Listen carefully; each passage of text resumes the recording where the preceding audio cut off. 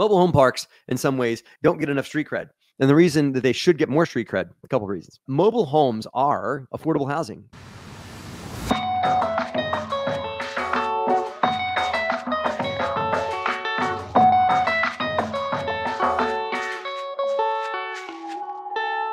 What is going on, DeRosa Insiders? It's Matt Faircloth, and thank you for watching or listening or joining the Cash Flow Digest program. If you're watching this thing live, that's because you're on the DeRosa Facebook feed at DeRosa Insiders. If you're not, what are you doing? Go right now to Facebook.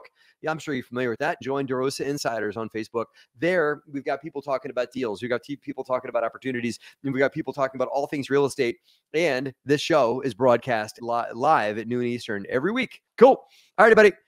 Today, I want to talk to you guys about an interesting concept that's happening in the market with regards to a certain asset class that probably doesn't get talked about enough. And maybe this asset class just gets lumped into being a part of residential housing. But number one, residential housing is a huge bucket of all kinds of different places that people can live.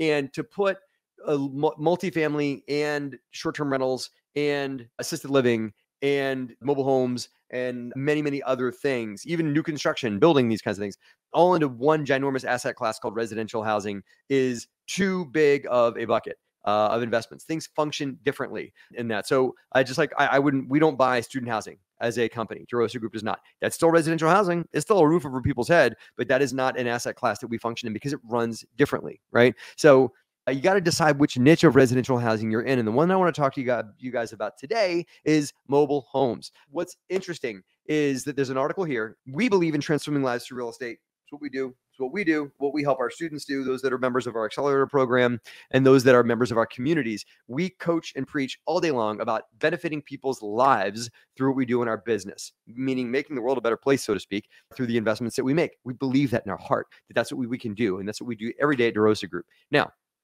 mobile home parks, in some ways, don't get enough street cred.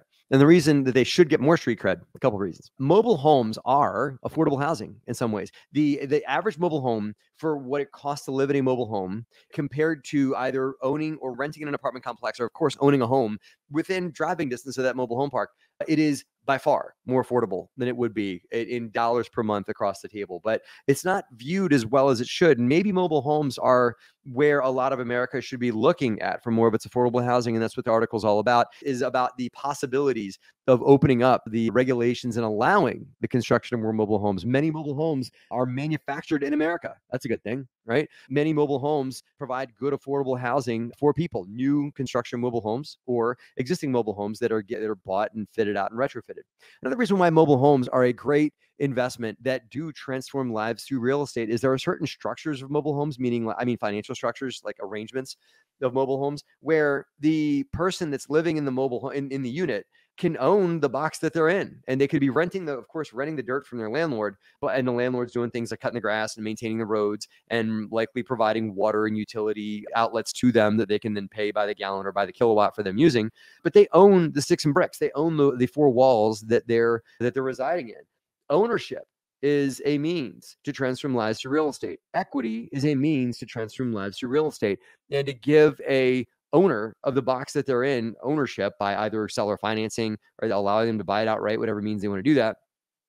Doing that allows them to build their long-term wealth. Maybe the mobile home that they're in is not going to be worth $1 million one day, but maybe it doesn't need to for them to one day sell that mobile home to the next person and send their kid to college on it, or to send their kid to community college, or just have enough for them to relocate or move to, some other place they want to retire into, right? Mobile homes can be a part of middle America's long-term financial plan. Maybe long-term home ownership isn't for everybody, but maybe a mobile home is a nice bridge. Other ways that real estate can get transformed, we can transform lives through mobile home parks, is providing just great amenities to mobile home users, like playgrounds, like parks, like big movie nights or jumpy houses or whatever. If you're a landlord that owns a mobile home park, there are amenities and things you could do to make your tenants' lives easier, better, more enjoyable, whatever it may be. And the article also is something that talks about a way that we can perhaps just overall make people's lives better by giving them just, more amenities, more benefits, lower cost of ownership, lower cost of financing. All those things all add up to transforming lives through real estate, and they add up to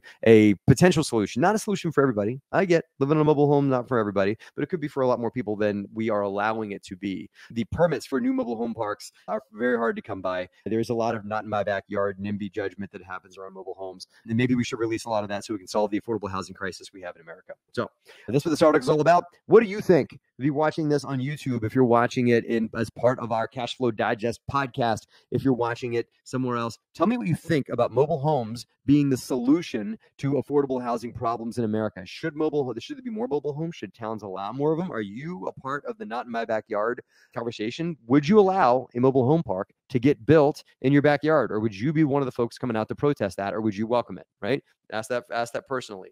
All those things I'd like to talk to you guys about in the comment section. That's what I got for you guys today in the current event comment corner on the Cash Flow Digest show. Hope you guys enjoyed that. Those of you guys that are watching the recording of this program, don't forget to go to DeRosa Insiders, INSIDERS. You know how to spell that. Go to DeRosa Insiders on Facebook and join us live in this community so you can be a part of the thousands of people that are part of the DeRosa Insiders group already, and join us for all things real estate talk. If you guys want to join us on our accelerator program or see if you qualify for that, go to DeRosaGroup.com/accelerator. We do have a few seats open where we teach people how to double, triple, quadruple, even 10x their multifamily investing business through the DeRosa Group tactics, DeRosa Group strategies that we've developed, and give you guys a successful business in a box in 90 days or less that you can take and grow and scale your business with the tools that we have practiced here at the DeRosa Group and that we use on a daily basis. Check that out, guys. DeRosaGroup.com/accelerator. Thank you for joining the Cash Flow Digest. We will see you guys next week. We'll see you guys there. Take care.